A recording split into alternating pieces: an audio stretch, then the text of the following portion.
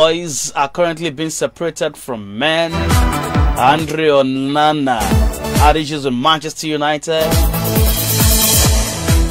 He made some errors yesterday and got Galatasaray back into the game twice, and it ended 3-3. Well, we'll talk about that and some other issues this afternoon on the show Sport Rendezvous. And I'm not alone. In the studios, I've got Samuel Borida with me. Samuel, good afternoon to you. Good afternoon.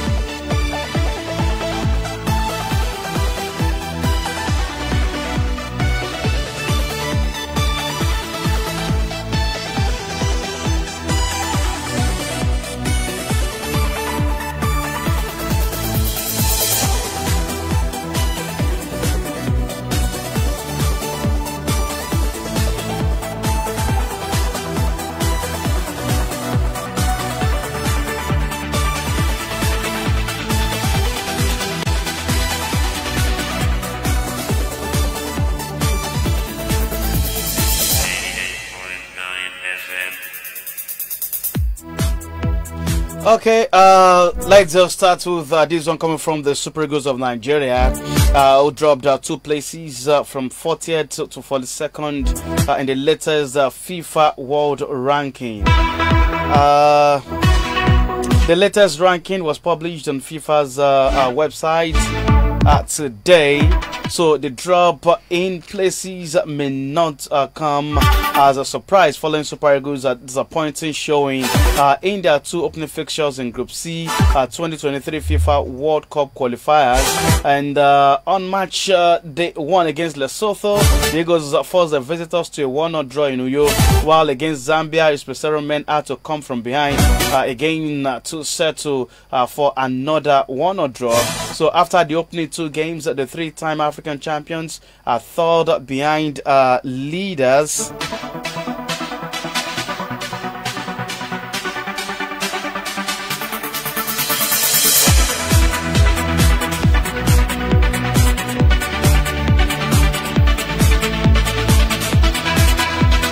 That's Rwanda and second placed South Africa.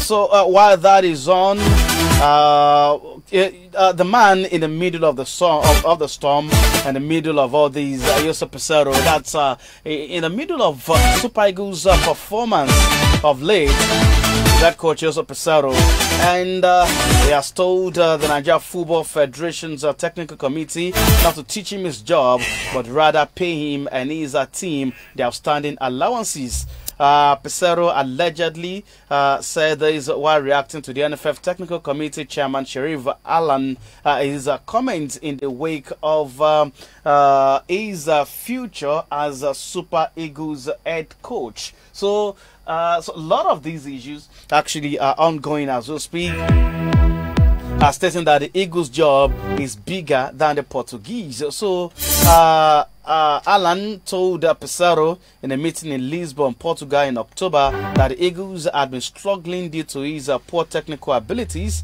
and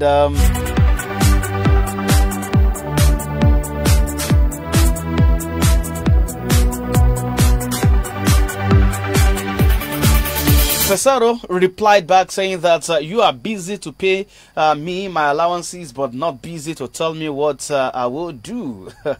So that was his response when he defended. He actually did say that he would defend his squad list for subsequent games.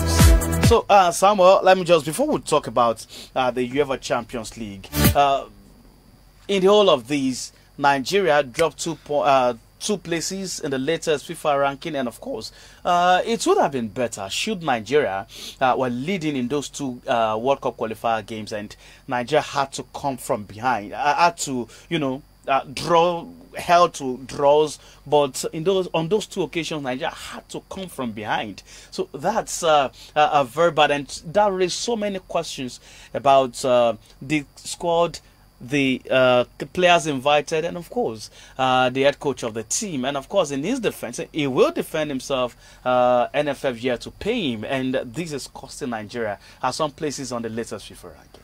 Well, yes, and it is a kind of bit embarrassing for us to like drop two places, and to me, it is a fair position considering the kind of form that the Super Eagles is now, and the kind of ball kind of performance that they are showcasing. Because when you are coming from behind against the likes of Saudi Arabia, against the likes of Zimbabwe, Lesotho, what are you going to play in that Cup of Nations when you are facing the likes of host nation Cote d'Ivoire? So I actually think that Pesero should deem it fit, change everything, change the performance of the team, change everything, because we can't just go to AFCON with this kind of form and with this kind of performance. So he needs to change everything. And him saying that maybe this poor performance is based on the fact that the Super Eagles or the NFF as a federation are still owing him. So to him, that's his own excuse for his poor performance, and we can't actually continue going like this. Maybe we need to sack him, or maybe they need to find something to do, because we can't go with this performance to the African Cup of Nations. It is we are not going to leave at the group stage, so to say. With this kind of performance, playing against the likes of Cote d'Ivoire, the likes of Guinea-Bissau, we won't leave this group stage. So maybe they need to find a new coach. Because to me, when he has a... But Nigeria is not ready to sack it. To find because, Minister of Sport did say a few days ago that, I think it was yesterday, that until at the end of AFCON, that they'll find a solution, to this. But what other solution do you think it should be considered, to solve all this? What solution should the NFF, the Minister of Sport, should consider, going forward for Super Eagles of Nigeria? Well, it all boils down to the head coach, to Pesero. He's the only one that can actually change this.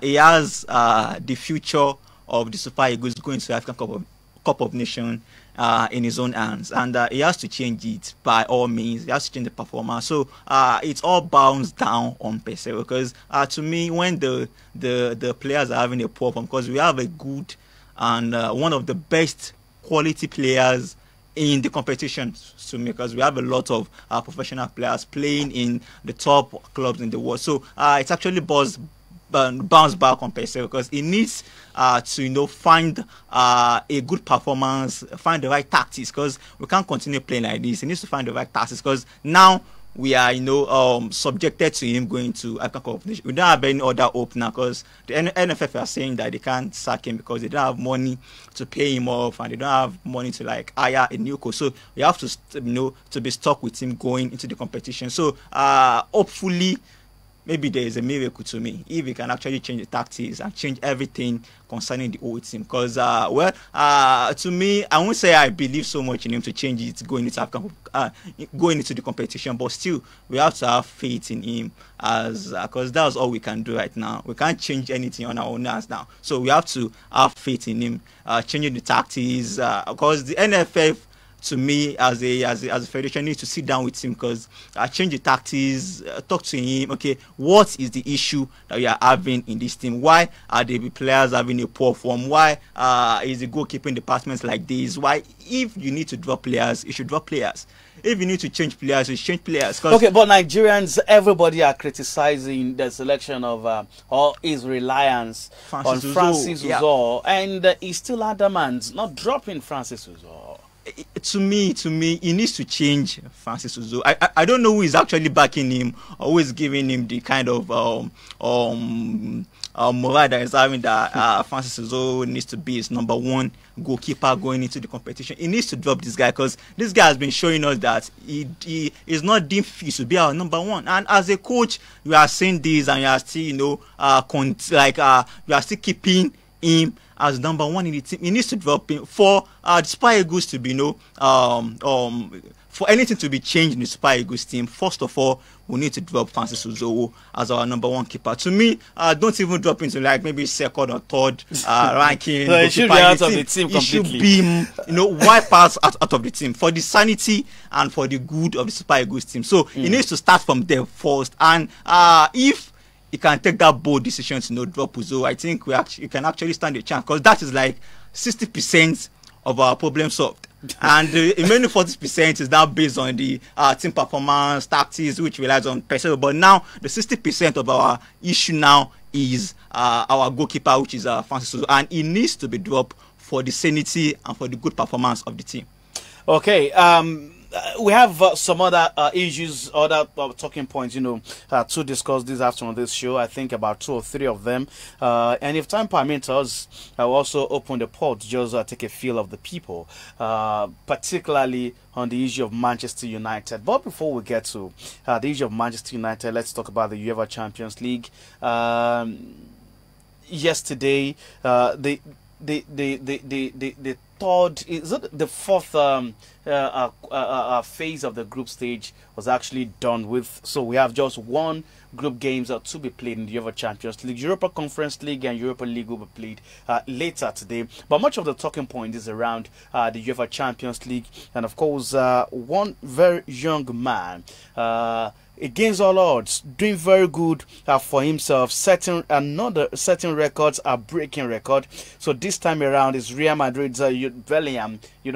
Just going into that game against Napoli, I was a bit skeptical that Real Madrid, with all sort of injuries they have, are they really going to win this game? But from behind, they were trailing in the game, because Napoli opened the scoring as early as the 9th minute through Simeone, but Real Madrid came back, and of course they won 4-2. And Jude Bellingham also get a very good account of himself. He was on the score sheet for them, and he became the first player to score in each of his first 4 Champions League appearances for Real Madrid as they solve spirited Napoli. But this Jude Bellingham for Real Madrid, sort of a revelation he is for the team, because you have some young players in his age that are also doing very fantastic for their club. You have Musiala and a host of others.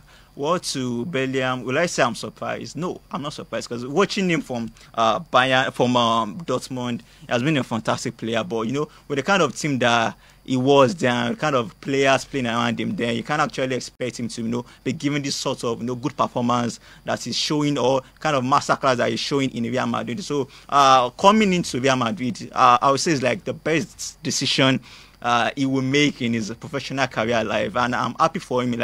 Choose the bold steps. There were many clubs vying for him. We have Liverpool, we have Chelsea, and finally he made a bold step to join Real Madrid. So considering the kind of player that he is, kind of quality that he has, and kind of team that's kind of performance, or the kind of team that Ancelotti is trying to build at Real Madrid, is like a perfect match to him. It's like a perfect marriage to me, and I'm not surprised that he's playing well. He's one of the most informed players in the world right now, one of the best midfielders now in the world right now. Because when a midfielder is scoring goals, winning games for teams, you can actually say that he's actually one of the best so far right now. And this is just the beginning for Bellingham. I can see a lot of a bright future for him in Real Madrid.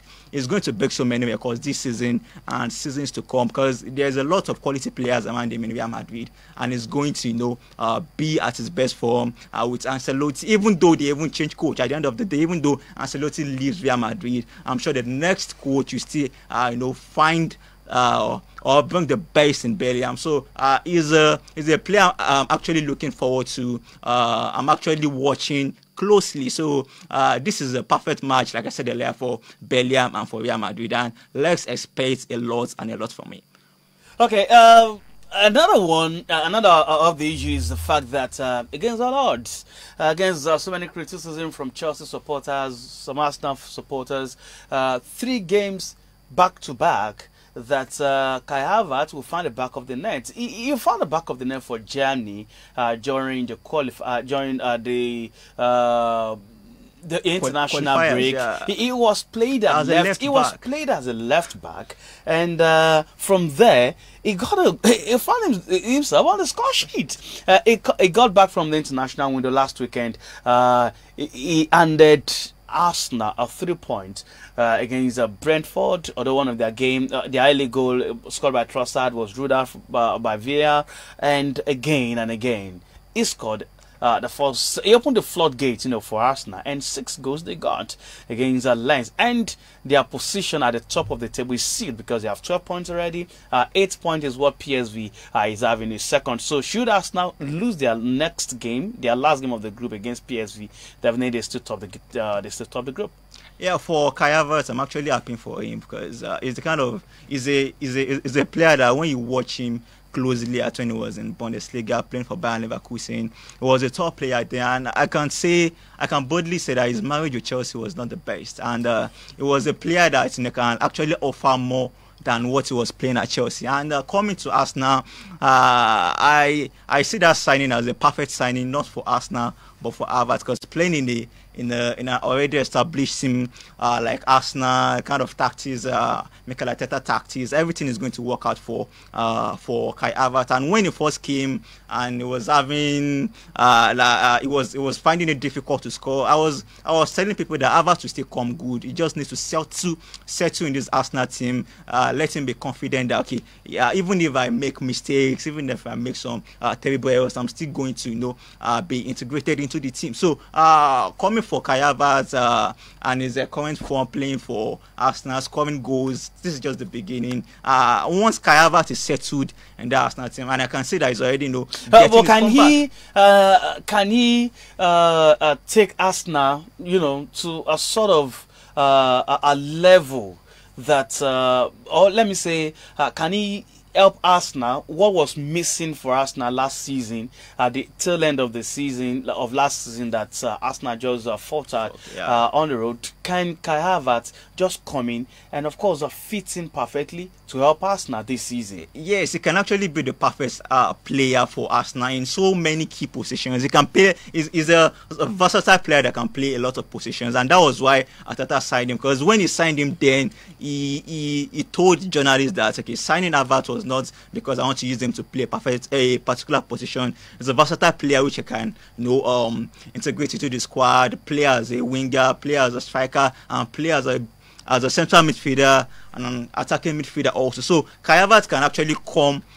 for Arsenal in so many key areas, and I can see him if he's not injured, and I'm happy that he's not an injury player. But if he's not injured, Arsenal Havertz can actually be a key player for Arsenal going into the season, because we have a lot of matches. Arsenal in the Champions League, so they will need the best of quality, the best of squad depth that they can get. So this is where Havertz comes in. He may not be a starter, but it can actually come in as a substitute and fill into these missing areas in Arsenal's attack, be it the striking position, winger, central midfielder, attacking midfielder. So Havertz is going to be one of the best players if he can actually get his best form, because now he's just getting his best form. So we have a lot to see, we have a lot to look forward on Kai Havertz form. But now he needs to get comfortable in the squad. He needs to be giving his confidence.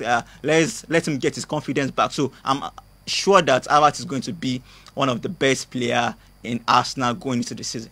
Okay, and now I think to the elephant, the big elephant in the room, and that's talking about Manchester United. In some verdicts, some will say that for Manchester United, they are as good as already out of the UEFA Champions League. They are at the bottom of the log. I think they're managing about 4 points, and their last game is going to be against Bayern Munich. So, do they have a chance? And Andre Onana is the man, so many hype, lot of expectations from him, but it keeps fumbling. And at the points, not just fumbling, it is a kind of a performance that will cost the club, that cost Manchester United, and it did cost them yesterday. So their chance of progressing is on the blink. In fact, they are good. They are as good as out of the UEFA Champions League. They are like 70% out already, but can something really happen? Can they defeat Bayern? Well, in football, we can't say something is over unless it is over. Yes, they are in the fourth position, last on the log, and 4 points to go. And their next match is Bayern. And looking at Bayern, because the kind of game that they played against Copenhagen, they are not actually putting in their best quality, best performance, because they've already qualified, and they will qualify as the first and as the leader of the group. So the only hope now for Manchester United is if they can beat Bayern Munich, which is to me kind of impossible, but there's nothing impossible in football. If they can actually beat Bayern Munich, and they can hope that between Galatasaray and Copenhagen, they can actually play maybe a goalless draw, or 1-1 or 2-2, but the match must end as a draw. So Manchester United on their part must try as much as possible to beat Bayern, although it is kind of looking impossible so far, because Bayern has now lost a group game for the past 3 seasons in the Champions League. So it is kind of looking not possible, but Manchester United must try as much as possible to beat Bayern Munich. And for Onana, I was so sorry for Manchester United players, because they put in their very best yesterday. It was the game that they were meant to win flat, like 3-0, 4-0. It was a game they were meant to win. So with Onana's mistake, it cost them that game yesterday, because if they have won yesterday, they will have been maybe 8% sure that they are going to advance to the round of. They'll just need a draw against Bayern Munich, but now it is kind of looking impossible for them. But with Onana at the goalpost against Bayern Munich, I don't see them winning. With Onana at the goalpost, but it's still possible for Manchester United. Mathematically, it's still possible. Mathematically. Wait, maybe not a qualification for the UEFA Champions League this time around, but at least for them to stay in Europe. And this is how it must happen for them to qualify. So United, they remain bottom of Group A after throwing away a 3-1 lead at Galatasaray to draw 3-3. So, but United can still progress from the final round of matches on December the 12th. United must beat Bayern Munich and hope the Galatasaray draw at Copenhagen to qualify. So if either Copenhagen or Galatasaray win, United will be knocked out of the Champions League. And after their surprise goalless stalemate in Germany, which has left them second in the group, so a draw for Copenhagen, meanwhile, would be sufficient for them to progress to the last 16, so long as United don't beat Bayern. So United must take at least a point against Bayern to have any hope of playing European football after Christmas. So as it stands now, United are 4th in the group and heading out of Europe. So which means there is a hope for them to still play in the Europa League. But it will be, should they avoid defeat. It will be kind of embarrassing for them, because for you to be in a group with the likes of Copenhagen, Galatasaray, and you still fail to qualify, like what else do you need? If the likes of even if Newcastle is in that Manchester United, Newcastle would have qualified. They will qualify. Yeah. So it is kind of embarrassing for them to even, to me, if they won't qualify, they should be heading straight back to Old Trafford. So that they'll just focus on the league. I was thinking we'll be able to answer 1 or 2 calls, but time is against us. I just have to go. Thank you very much, Samuel Borida, for your time on the program. It's a wonderful pleasure to be back here. So it returns next week, God willing. That's the program, Sport Rendezvous. So for today, this is our rendezvous. Thank you very much for being a part of it. 88.9 FM.